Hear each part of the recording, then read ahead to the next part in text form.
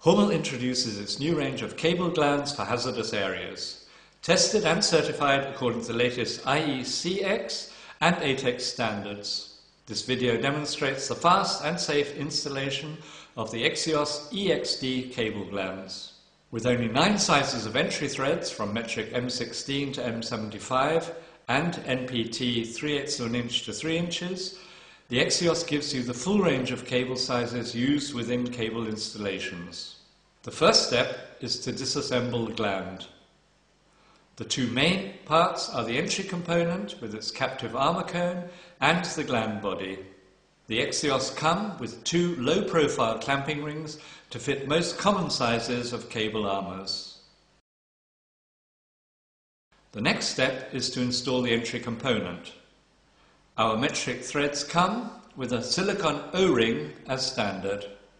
The entry component is also fitted with a silicone O-ring to prevent water ingress into the gland, often referred to as a deluge seal. Now the gland body can be slipped over the cable. The cable should then be prepared according to the written installation instructions.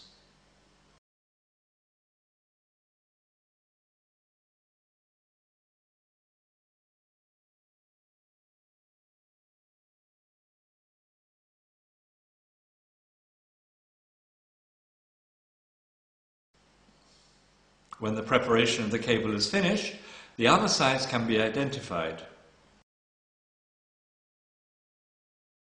Select the appropriate armor clamping ring to fit the size of the armor. The armor clamping ring can then be slipped over the cable.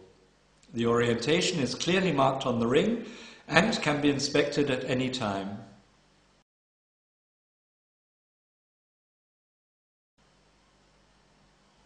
The next step is to prepare the armor to fit it on the armor cone. Now insert the cable and bring the armor and the interlocking armor cone together. Ensure that the armor is sitting completely on the armor cone. The gland body can then be tightened easily by hand to assure the armor clamping.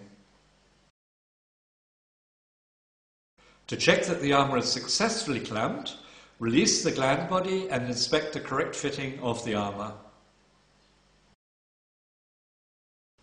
For the final tightening of the gland body, we recommend the torque value specified in the written installation manual. Now tighten the dome nut to finish the installation. The Exios gland installation is now complete.